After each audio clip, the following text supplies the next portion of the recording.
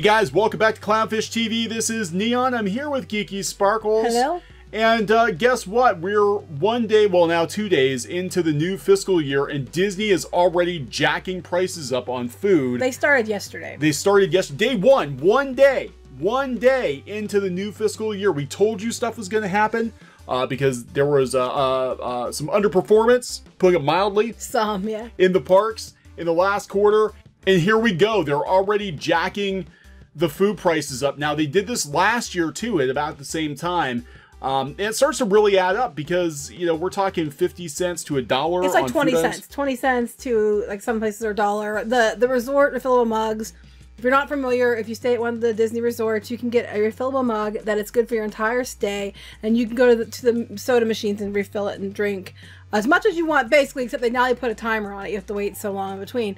But it was $18.99. That was up from a couple years ago, and now they've raised it up to $19.99. And then WDW News Today noticed that they started raising stuff 20 cents here, 20 cents there, 50 cents, whatever, $1. Literally nickel and diming the people who are there because the attendance is down.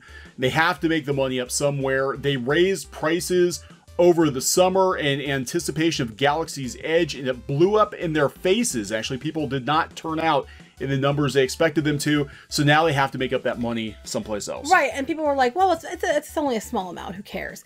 Yeah, it's a small amount, but for a family of 4 or 5, that could be a few extra dollars a day or more, times the whole trip could be like, you know, $50 and up. I don't know what else they've raised yet, but they will.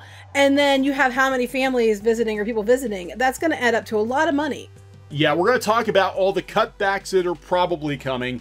We're going to talk about the price increases. Again, we're into Disney's new fiscal year. We're into their 2020 fiscal year. Their fiscal year ends the end of September. If bad stuff is going to happen, it's going to start happening now. So before we get into the video, please subscribe to Clownfish TV. If you have not done so already, we passed 64,000 subs, hoping to get to 100,000 subs, and we can do it with your help. Yeah. So hopefully. thank you. Thank you for that. So you want to get your daily dose of dismal Disney news here. Why are you thinking we're always dismal Disney? Actually, I'm not. If you go to my regular blog, I'm not always dismal Disney. But if you go down here, I was going to show you like some of the price increases.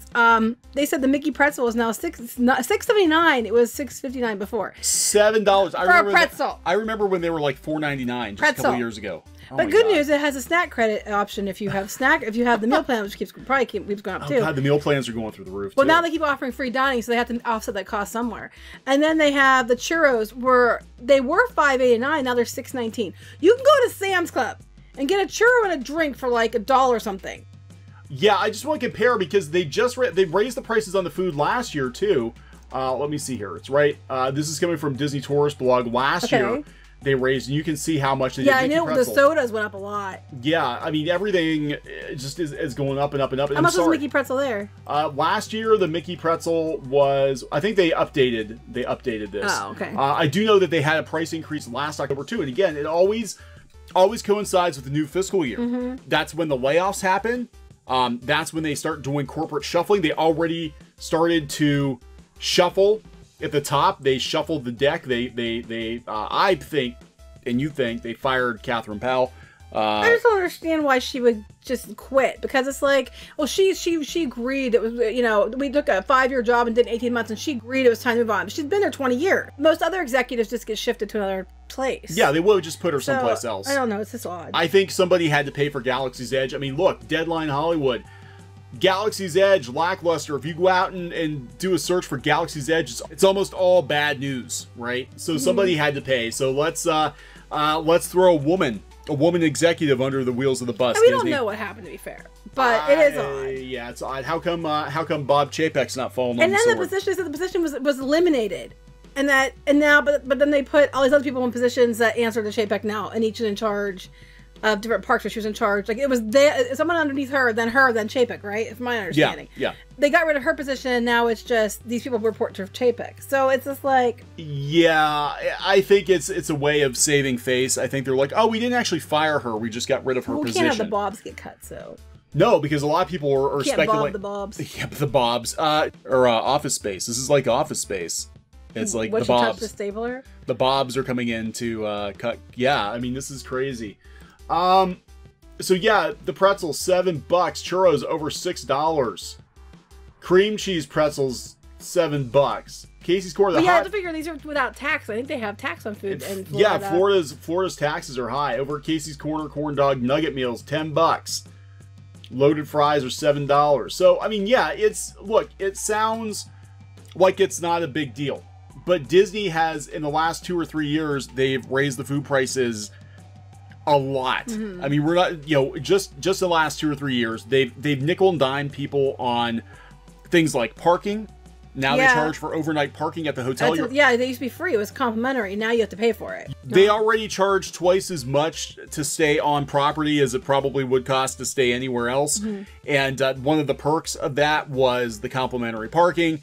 They took that away. It's now $20 or $25 a night to park. They keep raising the parking to park at the actual parks. Now, if you drive yourself and you're staying on property, they don't charge you. But those of you that might be at an outside hotel coming in, well, if you drive yourself, you got to pay. Yeah.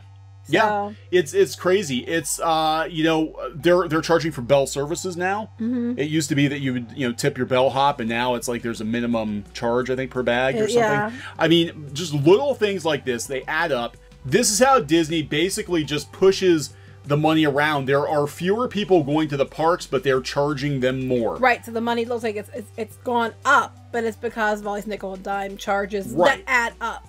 Like, it's like they had hackers or whatever. Was it hackers that he was taking like 1 penny or 2 pennies off every transaction? I think it was Superman 3 too. Well, they did that too. But I'm like, and then it ended up like, being all this money. And I'm like, yeah, and they're doing 20 cents to $1 or plus, Yeah, so this is when the cutbacks are going to happen too. And they're, like we said, they're already shuffling at the top.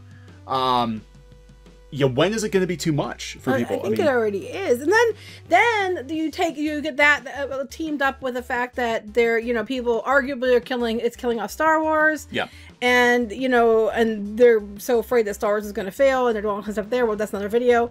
And then you have like the new Epcot Forever show, which was supposed to be an homage to Epcot, and it ended up being mostly a retro Epcot that ended with a whole new world, and people were like, what?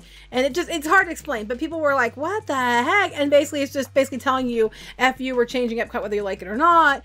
And it's just, they're so tone deaf on so many levels. I just think people were just like, nope, done. Yeah. No thank you. Yeah. No thank you. And it's getting... Those are cool mugs, though. Yeah, they are cool mugs. And you get to keep the mug. So $20, I guess, is fair. They were like, what, $13, I think? They used to be like 13 or 14. Yeah, and then they started creeping up and up and up. And every year, they jack everything up 50 cents to $1 more. The ticket prices go up. There's a big issue last year going into this year where the ticket prices now are date-based, and it's confusing as hell. It is confusing. And it used to be that they'd raise them like once a year, and now it's been like they've raised it 2 or 3 times.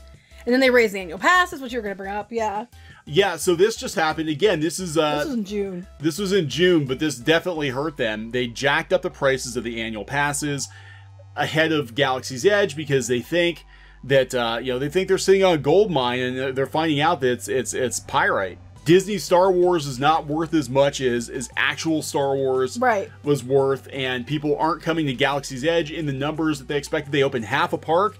The one ride they have isn't that spectacular, and they're raising all the prices. People are just getting tired of it. They're tired of it. Annual passes, this did a lot of people in. I mean, this is, we did a video in an article a couple weeks ago about Pete Werner with the Diz, who's, one of the top travel agents in the country, and he's like, they priced me out. He's like, I go to Disney for a living, and I cover Disney for a living, and they priced me out with the annual passes. I'm hearing it from lots of people, and, it's just...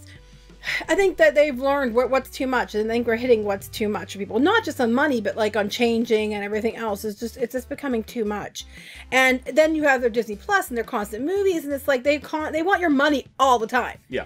And it's just, people are just getting turned off by it because I can't afford to keep paying you and paying you and paying you and paying you. I just can't. And I still think they're going to raise Disney Plus up pretty soon after it starts. I think that within a year they'll raise it. I think they're going to have to because, we did a video yesterday that some of these Disney Plus shows are going to cost $25 million an episode. They're going to be on par with a theatrical release, and they're trying to get people into the door, but you know, all for $7 a month, which is not going to last. That's not going to last. Either they're going to be not sustainable commercials, or they're going to jack it up to $20 a month, or something. Something is going to have the plus where you get to pay just to get the Star Wars content or the Marvel content or whatever. Yeah, the other giant yellow shoe is going to drop pretty soon. This is not sustainable, and it's almost like they're spending a bunch of money right out of the gate to try to bury Netflix as fast as they can. The problem is, there was a huge snag with the plan, because if the parks had continued to perform like they expected, I think they banked on that Galaxy's Edge money. They're like, oh, Galaxy's Edge will basically pay for Disney Plus, you know, so let's spend a bunch of money. Well, how smart is that? We're going to run Netflix out, but then all that's going to happen is Apple or somebody like that's going to buy Netflix. One of the competitors is going to buy Netflix and be bigger than you, because you got all the money to buy Netflix. I could totally see Apple coming in and buying. I could see them buying Netflix before Sony. Right. So I think someone else is going to grab it if they decide to put it for sale, and it's not going to be Disney, because they're not going to have the money. So all they did was make one of the other competitors bigger. You're better to have a couple smaller competitors than one giant one that can actually go toe to toe with you. And that's all they're going to do, is chase it into a place where somebody else buys it and makes it, and it's going to be bigger for them. Yeah, it's and that's it, because Apple right now, I mean, the fact that they're talking about buying Sony, that's kind of desperation, because Sony's about the only Sony's got some good stuff, but not a whole, like all the really good stuff's on NBC and of course ABC, which is Disney and Warner Brothers. So Sony, you're kind of scraping the bottom of the barrel. I think you're getting like Columbia Pictures and some of the, you know, but you're not getting like the top shelf content. Netflix, you get Stranger Things, you'd get, you know, She-Ra. Well, no, I think that's it. I know we've mentioned before, so probably go to Universal's. She-Ra's gonna go to the cock. Peacock. Sorry, that was an unfortunate name. That was, but you know, again, just look at the last week or so. They knew that the books, and I can't wait to see the financials. Get better and better and better. Yeah, and again, we have Disney stock, so I'm kind of like, ugh. I think they all know that by now. You mentioned it. I know, but people are like, "Oh my God, you want Disney to fail?" It's like, no, I really don't. It's like a train wreck. I don't either. I mean, I can't stop watching it. I've grown up with the parks. I love the parks. I like Disney. Well, I liked Disney. I don't like what they're doing with they're making some really questionable choices. And I don't like the fact that they own everything. And it's almost like you're held at gunpoint. If you wanted things you love, you have to give them your money. And I don't like that. I don't think they should be allowed to own everything. It's a problem. But I do like the parks, and I do like I love the cast members. The cast members of the parks are what make the park special. If they didn't have the cool cast members, I don't think I'd care. Yeah. The cast members, you know, are what make it great. And I don't think they're recognized enough, so I'll constantly recognize them. And I have a Haunted Mansion problem and a merchandise problem. So I do like it. But I also am reasonable to the place where it's like, well, you're even going to price us out. We're probably still going to go. I'm just going to be really creative on how I find ways to pay for it. And I'm going to go out there and promote ways to get things cheaper. One way, if you like Disney merchandise, buy it on eBay, because you can get it a hell of a lot cheaper than in the parks. True. That's true. I buy all my Alex Nani bracelets on eBay now because they're half the price. Even with the new releases, you got me one for our anniversary, and you paid like $15 less without. It doesn't even count tax or shipping. So give them. Don't buy at the parks. If you see something you like, check eBay. Anyway, that's true. Well, I just wanted to point out again, for those of you who missed, we did a video a week or two ago talking about all the entertainment cutbacks. Yeah. You know, speaking of the cast members, they do suffer when Disney makes bonehead decisions like this. They suffer because they start cutting all these live acts with all these performers. They cut, you know, obviously the Muppet Great Moments Muppet History. People tried to get that back, and it didn't work. But however, they have a petition to get the PhotoPass people back, and they did get them back.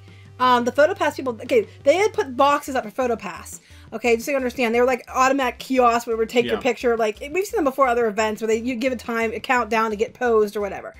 Well, they took the PhotoPass photographers out and put those in. It did not go well. They had a petition. People signed like crazy because they want the PhotoPass photographers back. Because one, they're better pictures, they're interactive, they're really friendly. It's someone's job. Yeah. So they brought them back at least to the Mickey meet and greet at Magic Kingdom. So now they're trying. There's a petition out there, I believe, to try to get the Muppets brought back too. So if you want to do sign on that, go ahead. Yeah. So we're losing live photographers now. They just have these stupid little boxes because it didn't go well. People flipped out. Yeah. Well, yeah, because, you know, I mean, at that point, like, why need do you need a photo pass at all? Just take your phone and take selfies. But the cool thing about the photo pass photographers are, even if you don't have photo pass, you don't want to pay for photo pass, they would take a picture for you. And this way, you got a picture taken, but you had to buy the photographed photo. There was no one to take your picture for. I mean, they might have cast members there to take a picture for you, but it's not the same thing. And the photo pass people are really friendly and they're fun, and I think people just really appreciate that, and they knew it was someone's job. But yeah, I mean, that's it. They're losing jobs. They get greedy, and it's actually costing them money. It's costing people money. It's costing them their livelihoods. You know, Magic Kingdom's Liberty Square Muppet Show, which is actually the best thing they've done with the Muppets in years. They pulled the plug. I don't even think it's been around. It's only been around for what, a year or two? It wasn't it's not long. that old. No, it's been longer than that. I don't know, but it hasn't been long. The Royal Majesty Makers got cut. The Coco Puppet Show, which was new this year. It was March they started that. So 6 months, it's gone. It's gone. The Jaminators. They just, and the drummers, they cut them back. They didn't cut them completely, but they cut them back. I mean, they're cutting back on live performers. They did it in Disneyland too. I mean, this is not good. And what happens is it snowballs. Like, you cut back on the offerings, but you raise the price. So you're basically telling the guests you pay more for less. Well, here's what's interesting too, and I was going to mention this because I knew about this actually. In recent years, Disney has shifted from hiring equity actors and other outsourced entertainment to hiring much cheaper non-union inexperienced performers. This shift saw substantial cutbacks to the equity-represented citizens of Hollywood performers. So they're actually going around finding these people that they can get cheaper that aren't union-based so that they can just cut them at will. I knew about that. That's why I went back down to read that part. Oh, everybody's cutting union workers. And yeah, I mean, it's traditional for, look, you know, I mean, we have people on both sides, you know, how they feel about unions. In entertainment, unions are pretty common. They're, you know, the different guilds and whatever. And Disney historically has worked with people in unions. But yeah, that's pretty much it. This is even going back to, you know, people are like, why is Disney PR and marketing so bad? And I will be completely honest, having you know, dealt with people, it's because a lot of times you were from PR and marketing. Yeah, they're working with inexperienced people. They're you know, there's a joke that Disney is run by interns on the college program. It really is. They keep adding housing to bring in more college program kids. Yeah, and so what they're getting, and again, this is not a slap at anyone who's you know, in the college program, because there are some great kids working in the college program, but you know, you have a lot of inexperienced people. And it's not really fair throwing them into that too without anyone to, you know, help them. Because, you know, if I don't have experience in something, I'm not going to know how to do it right off perfectly. And then every few months it rotates to somebody else. So as soon as I learn what I'm doing, I'm gone. Yeah, it's like, hey, you're 22 years old. Let's put you in charge of marketing some big new event in Disney. And then if it fails miserably, you're out the door. But you were 22 years old and you probably weren't prepared for it, you know, because the 60-year-old person... Experience does count. The 60-year-old person was too expensive and we got rid of them 20 years ago, you know. So, yeah, that's a big part of it. But, yeah, they're cutting corners. And it makes it really hard to make a case for you jacking your ticket prices and jacking your annual passes when you're giving people less. Well, giving them less. And then they're finding ways to have cheap labor, which isn't fair to the people that are working either, you know, and they're just doing that to try to make their cost, their overhead as small as possible so they pocket more money. Right, and that's what this whole thing's about. And you know, so, you know, they're cutting corners, obviously, at Fox. We knew that was coming. They're going to get rid of a lot of redundancies, but they're just completely gutting Fox now. I expect more cutbacks in entertainment. This is gonna be interesting to watch, though. I would say within the next 2 to 3 weeks, you're gonna probably see more announcements of layoffs, cutbacks. We have to wonder price increases. We gotta wonder what's gonna happen with Rise of the Resistance. It's supposed to open in December. We've heard it's in trouble. I gotta wonder if they aren't gonna cut corners on it just to get it done. I'm sure they're going to, but they're going to promote the hell out of it, just like Rise of Skywalker. They're not going to admit defeat. They're just going to rise. They're going to raise any possible chance they can of getting people. They're going to throw everything they got at it. Yeah. So we're going to keep an eye on this. Again, this is kind of a subject that's near and dear to us, and we're just kind of watching the whole thing. People are like, "You're haters." No, actually, we're upset because we care. If we didn't care, we wouldn't say anything. We just wouldn't talk about it. We wouldn't even look into it. Just like you say, why do I nag you all the time? I'm like, well, if I didn't care, I wouldn't say anything. So... Okay, so we're going to keep an eye on this. Please subscribe for more pop culture news, views, and rants here on Clownfish TV. This has been Neon and Geeky. Bye. Goodbye. Hey guys, thanks for watching Clownfish TV. Please consider supporting the channel. Go to clownfishsupport.com. That's clownfishsupport.com. And if you want to join our community, go to clownfishtalk.com. That's clownfishtalk.com. Please subscribe, ring the bell for notifications. We will talk to you next time.